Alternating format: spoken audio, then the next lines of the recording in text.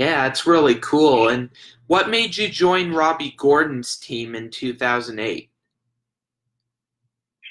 I was actually with Robby in 2004 when he started his team. Oh, I was actually employee number two, and oh, it was just back when he had the Fruit of the Loom car.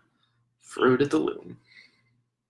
And to be honest, Robby just pressured me to come back, and he's a good guy, but he's a really difficult person to work for. Yeah, I've heard that. The other day I spoke to Tommy Kendall, and he told me a similar thing about Robby. Yeah. What So, was... I mean, Oh, go ahead. he's just a great person, but just it's a little difficult in the racing. But Yeah. What was your reaction when you led Robby to a top 10 at Daytona in 2008? um, it was good. I mean, it was pretty cool. Jim Dean was there.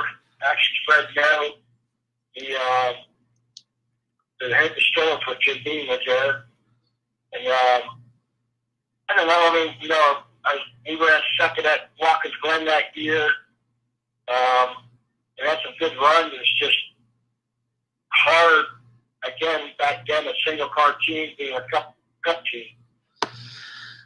Yeah, it's kind of tough, especially being an owner driver. That's even tougher, too. Did your controversial penalty at the beginning of 2008 play any role in your departure from the team or no? No, not really. Okay.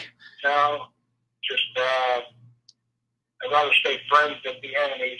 They work somewhere else on that. Yeah, that makes sense.